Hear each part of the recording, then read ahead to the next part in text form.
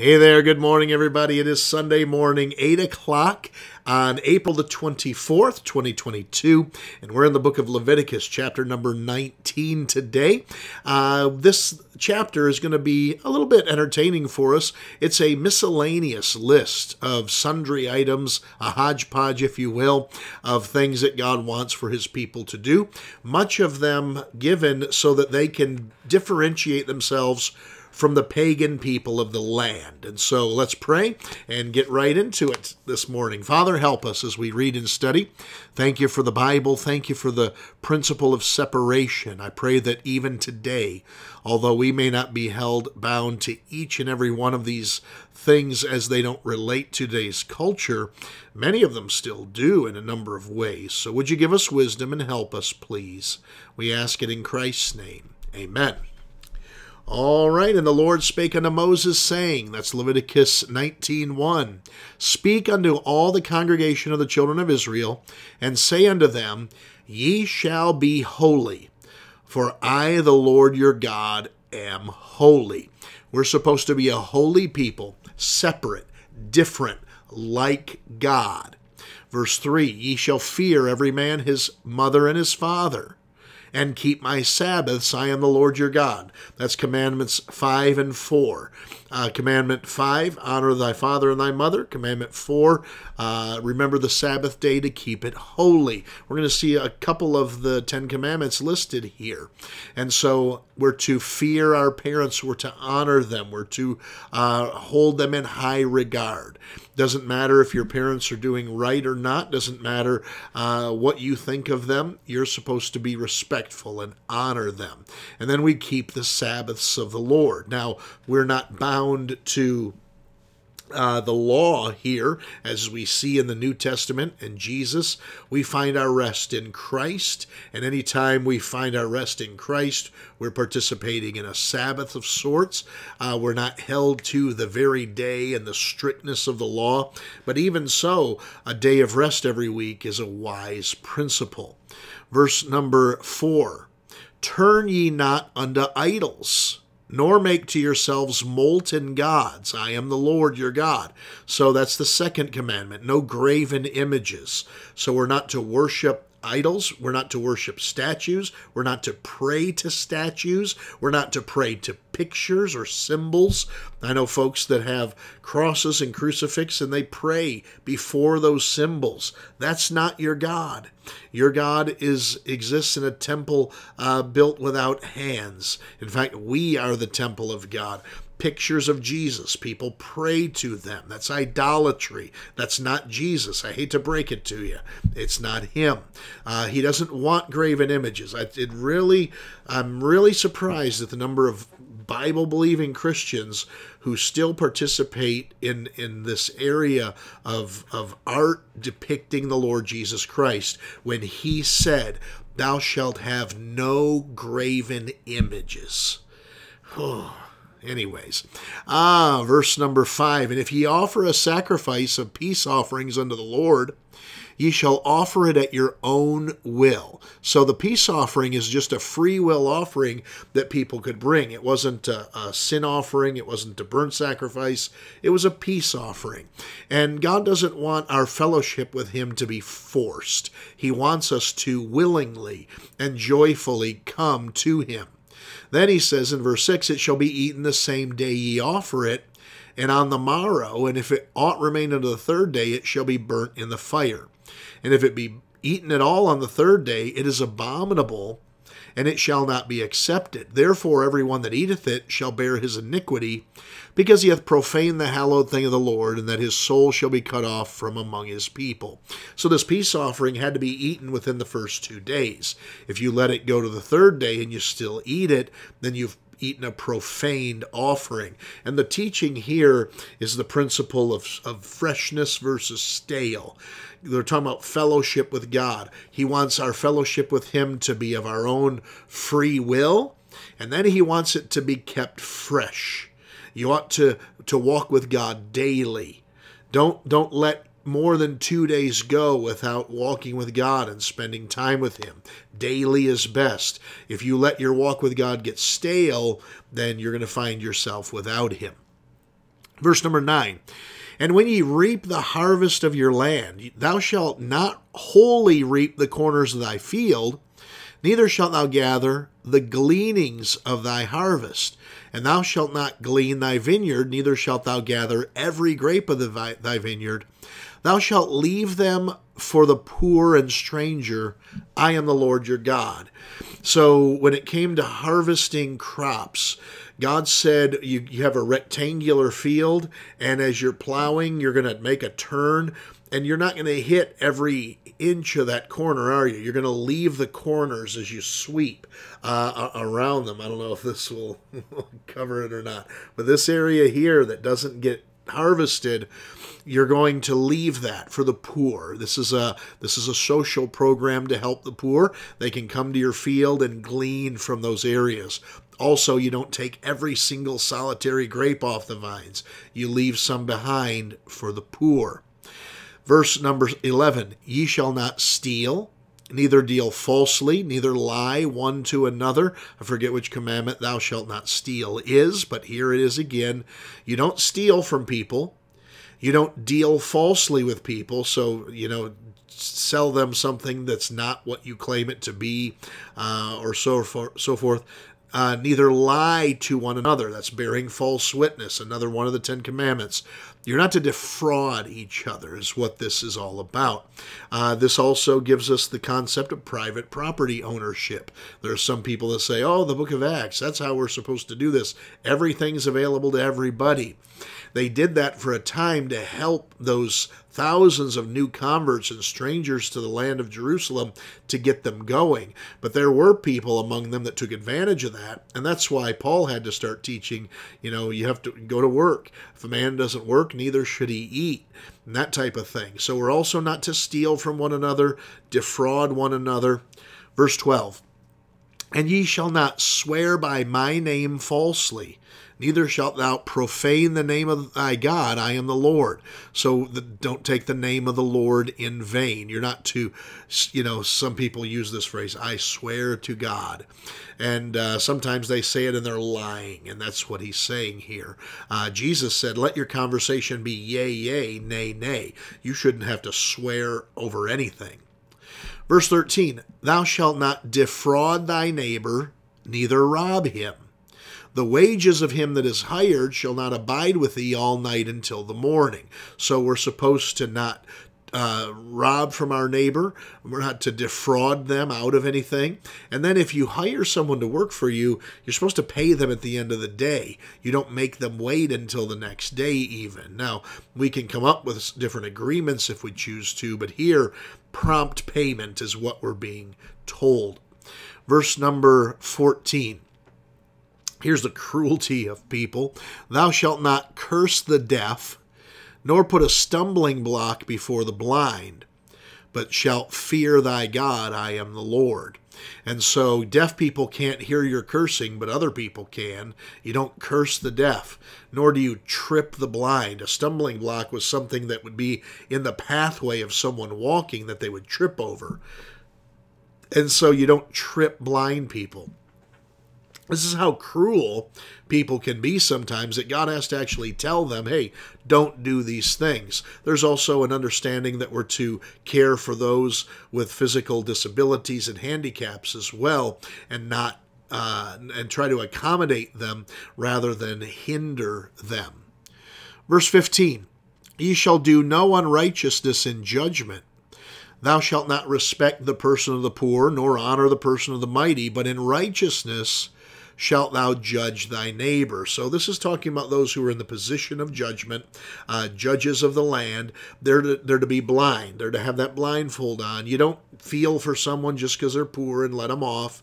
You don't honor someone just because they're rich and you give them what they need or let them off.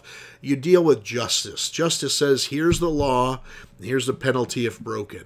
Or here's the effort we're asking for, and here's the reward that we're promising.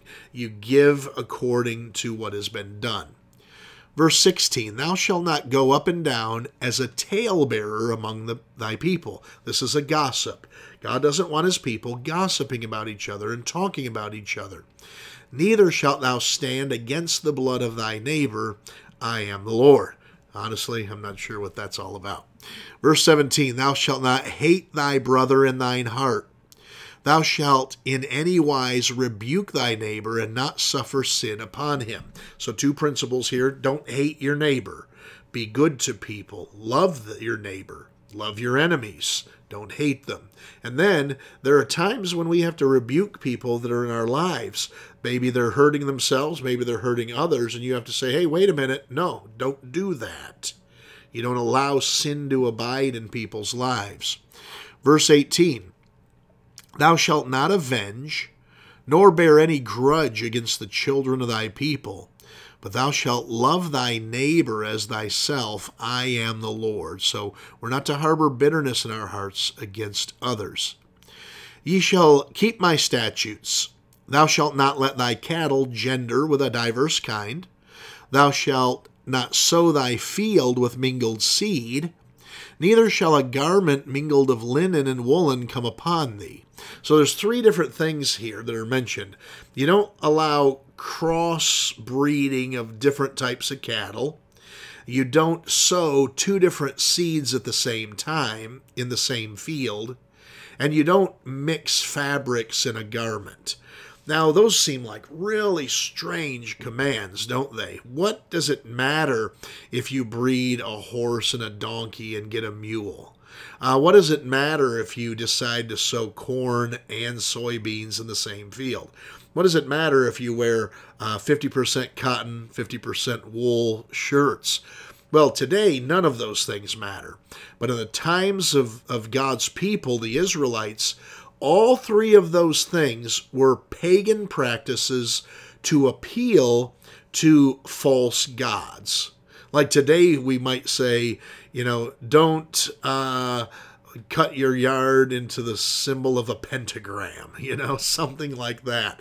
We're not to associate ourselves with our appearance or our behavior with the pagan people.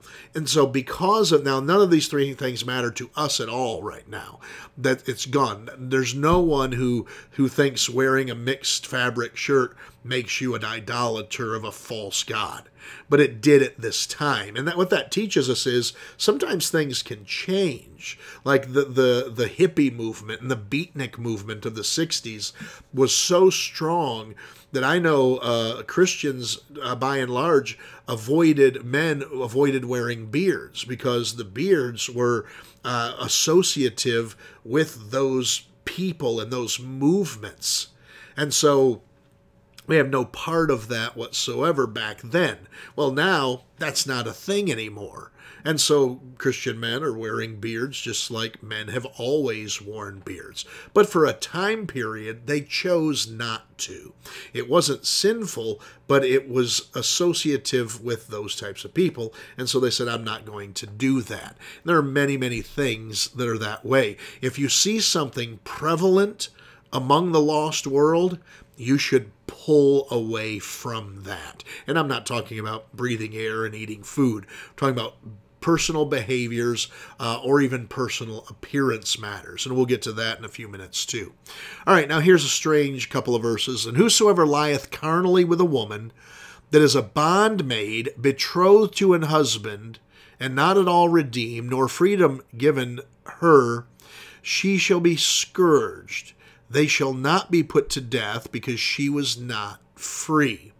And he shall bring his trespass offering unto the Lord, unto the door of the tabernacle of the congregation, even a ram for a trespass offering. And the priest shall make an atonement for him with the ram of the trespass offering before the Lord, for his sin which he hath done, and the sin which he hath done shall be forgiven him. So if you've got a maid who is engaged. First off, she's a slave. She's owned property. And she is engaged to be married to a free man. But she ends up committing adultery with another man. Well, then they're going to both be scourged, but they won't be killed. And he then has to bring a sin offering to the door. So this is really more about adultery again here. And then he's going to take this woman on to be his wife after the fact. Verse number 23. And when ye shall come into the land, so this is coming into the land of promise. They're not here yet, but when they do, and shall have planted all manner of trees for food, then ye shall count the fruit thereof as uncircumcised. 3 years shall it be uncircumcised unto you, it shall not be eaten thereof. But in the 4th year all the fruit thereof shall be holy, to praise the Lord withal. And in the 5th year ye shall eat of the fruit thereof, that it may yield unto you the increase thereof. I am the Lord your God. And so we're learning about planting of trees. When you move into the land, you're going to plant a bunch of trees. The first 3 years, don't even eat the fruit of them. Leave it alone. It's uncircumcised or not for you. Then the 4th year, the fruit harvest is the Lord's. Bring that to the temple of God. Then the 5th year, you can start eating of it. Now, the first 3 years is for the benefit of the soil, the benefit of the trees themselves and their fruit-bearing potential. But after that, God takes the first fruits, and then they may eat thereafter. Verse 26, we talked about this. Ye shall not eat anything with the blood. Neither shall ye use enchantment nor observe times. So we're talking about witchcraft here, enchantment. You're not going to have seances. You're not going to read crystal balls, observing of times. That would be, the horoscopes and so forth. Then here's another one, speaking of beards, and this is regarding appearances. Ye shall not round the corners of your heads, neither shalt thou mar the corners of thy beard. Ye shall not make any... Okay, let's stop there. No, let's keep going. Ye shall not make any cuttings in your flesh for the dead, nor print any marks upon you. I am the Lord. So we've got appearance issues here. Don't trim the corners of your heads. Don't mar the corners of your beard. These again, were pagan practices. They wore their hair a certain way. They wore their beards a certain way. They would cut their flesh for the dead. They would tattoo their body, usually in reference to something that they worshipped. And so God says, I don't want you doing any of that. Don't cut your hair like the heathen do. Don't cut your flesh like the heathen do. And don't tattoo your body like the heathen do. Even that there today is highly known to be a practice done by lost people who have no regard for God. And so Christians ought to avoid behaviors like that. You know, I wear my hair not like the world. I wear it like a conservative Christian would wear it. My wife does the same thing. We dress that way. We don't make any cuttings on our flesh. We don't get tattoos on our body. We don't do those things because we don't want to be like the rest of the world. For that matter, we don't color our hair bright blue or bright green or bright pink or bright orange. There are people in the world that do that many times, not in every case. There are some people that are just free spirits that are trying to do that kind of thing. But the crowd that those types of appearances and looks that they're representing, they're not a godly crowd. In fact, some of them are among the most wicked of all crowds. Piercings. Is it wrong for a woman to pierce her ears? No. How about put a hook through the middle of her nose? What does that say? Well, first off, I was in Texas last week, and every bull that I saw had a ring through its nose and a rope attached to it. So I don't know what that says, but maybe consider it. You know, there are things that the lost world does in terms of their appearance, and Christians should not follow the practices of the lost world concerning our appearance. I know you didn't like that, and many people don't, but take it up with God. Amen. Verse 29, do not prostitute thy daughter to cause her to be a whore, lest the land fall to whoredom, and the land become full of wickedness. Now we read that and we go, what? Who in their right mind would do that? People were doing it. Why? Again, because of the pagan people of the land. The lost people of the land would have a fertility god, and so they would prostitute their daughter in order to please the fertility god. It's mind-boggling. That's what they were doing. And here God has to tell his people, don't do that. Ye shall keep my Sabbaths and reverence my sanctuary. I am the Lord. Regard not them that have familiar spirits, neither seek after wizards to be defiled by them. I am the Lord your God. So more witchcraft. Don't be getting your fortune told. Don't be going to a seance. Don't be asking someone to read your palm. What does your horoscope mean? All of that's witchcraft and idolatry, and you don't want any part of it. Then, here's some more here. Thou shalt rise up before the hoary head, and honor the face of the old man, and fear thy God. I am the Lord. So the hoary head is the white hair. I guess I'm just a young man still. I see lots and lots of dark hair, and I don't see any white hair. And if you do, I don't believe you. So honor the older folks, men and women. Fear thy God. I am the Lord.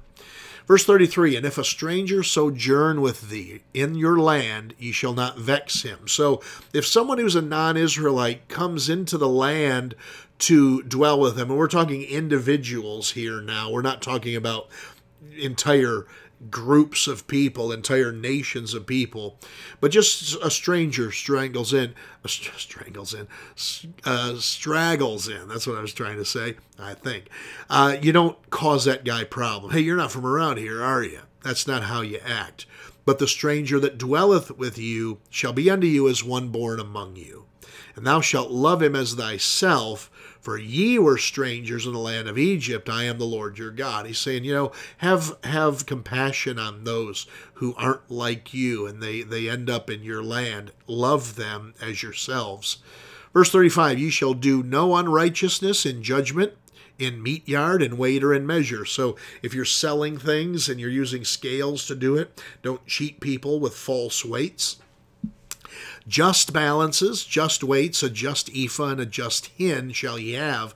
I am the Lord your God, which brought you out of the land of Egypt. Therefore shall ye observe all my statutes and all my judgments, and do them. I am the Lord. Sorry about that. I am the Lord. So there you have it. That's what God has told his people to do in 37 verses. A lot of stuff there. Very interesting. Hope it helps. Thanks for watching. Come see us at Lighthouse this morning, 9:30 a.m. For Sunday School, 5458 Fenton Road, Flint, Michigan, just north of Hill Road. We'd be honored to have you. As always, please like, love, and share the post. Let people know we're out here, and we'll see you tomorrow again live. God bless you. Have a great day.